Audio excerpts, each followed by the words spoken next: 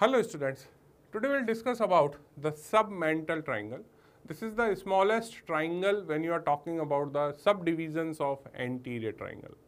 So submental means this area lies below the chin, that means your mental region.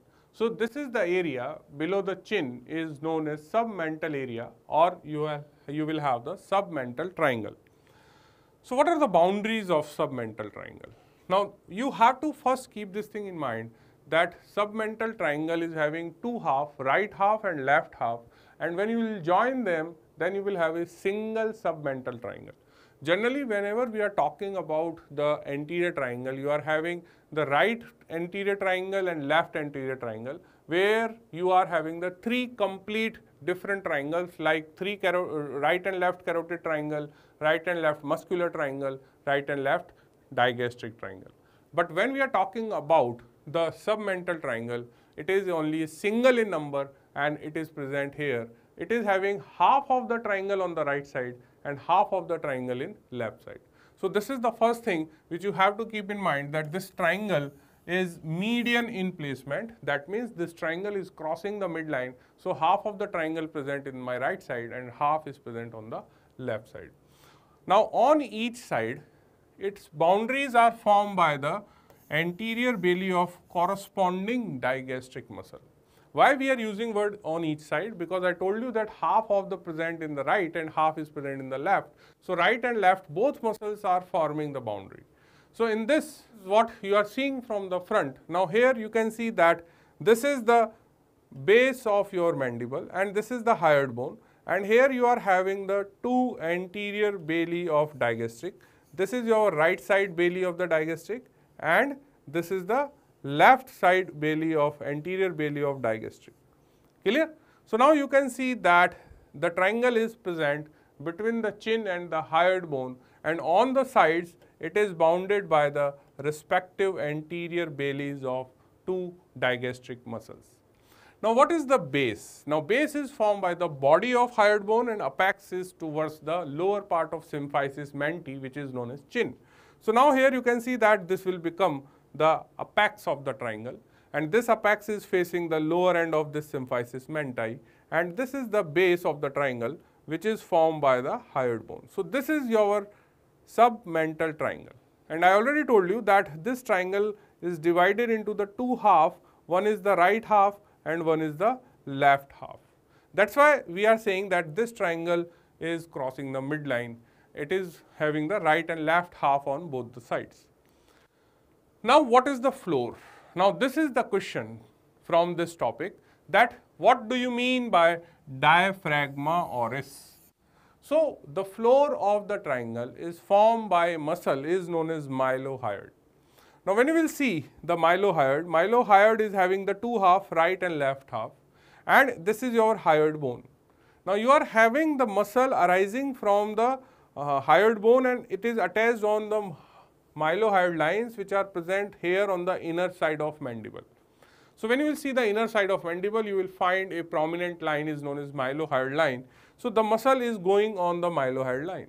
But in midline, the right and left half of the mylohyoid muscle attached and they will make a structure is known as median raphe. What is that? Median raphe. So this muscular area is going to support the oral structures just like a diaphragm. For example, you have the pelvic diaphragm. Pelvic diaphragm gives support to the pelvic organs. In the same way, you don't have any bone here in this area behind the mandible. So the floor of oral cavity, like your tongue, is supported by the muscles which are present here between the two half of mandible. And this muscle is the mylohyoid muscle, and that's why it is known as diaphragm of your oral cavity or diaphragma oris. So what is diaphragma oris? Diaphragma oris is a muscle which is forming the diaphragm of oral cavity, and that is formed by the mylohyoid muscles of right and left side, and they fuse in midline by a median raphe. Clear? So this is the question for your exam. The next question comes is contents of submental triangle.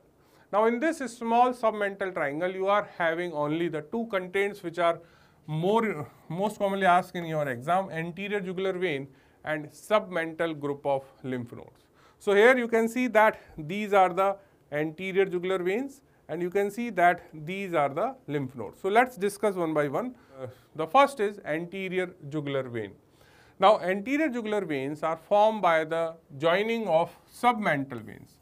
So there are small submental veins are present. These are the tributaries of anterior jugular vein. So here you can see that these are the submental veins, and these submental veins will join here, and all of them will join to form a anterior jugular veins which are present here. You can see these are the two anterior jugular veins. Now these anterior jugular vein will run downward and they will drain into the external jugular vein or sometimes directly into the respective side of subclavian vein. Now in this image you can see that these are the submental veins. So this is the one side submental vein, this is the another side submental vein. Now they are joining to form this anterior jugular vein, and these anterior jugular vein is going downward to open here into the external jugular vein or into the subclavian veins. Then you will have submental group of lymph nodes. Now these lymph nodes are present here in the area below the chin. Now these lymph nodes are situated in the superficial fascia. They lies between the two anterior balli of digastric, that means in the triangle. And this is the question. Now this part is most important question for your exam. Which of the following area drained by submental group of lymph nodes? So these are the few areas. What is the first area? Superficial tissue below the chin. Clear? So tissue is of this area. Second thing is central part of the lower lip, not upper lip, it is the central part of lower lip. Then you will have adjoining inner part of the gums. Then you will have anterior part of the floor of the mouth, and the lastly tip of the tongue. Now this question has been asked so many times that tip of the tongue drains into which part of the lymph node? Answer is submental group. So again I will revise the areas which will drain into this area. So first is the subcutaneous area of the submental triangle. Then you will have the center part of the lower lip, then adjoining gum, then adjoining floor and tip of the tongue. Now these lymph nodes ultimately drain into the submandibular group of lymph nodes or into the deep group of the lymph nodes. Now here in this image you can see that these are your submental group of lymph nodes, and these submental group of lymph nodes are draining this area. That means they are draining the area of this submental triangle, they are draining the lower lip which is here, they are draining the tip of the tongue, they are draining the inner side of the gums which are present here.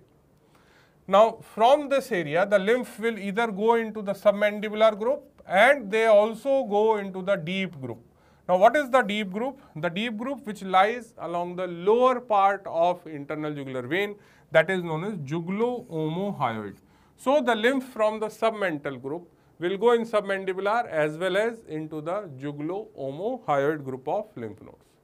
So now at the end of this session of submental triangle, there are few important concepts. First is the submental triangle is not a pair triangle, it is a triangle which crosses the midline. Second thing is that submental triangle floor is known as diaphragm of oral cavity, that is diaphragma oris, which is formed by the mylohyoid muscle and the raphe. The another important thing is that this triangle contains the submental group of lymph node, and this submental group of lymph node drains the tip of tongue, then it drains the center part of the lower lip, lower gum, area around the chin. Clear? So this is all for the submental triangle. Thank you.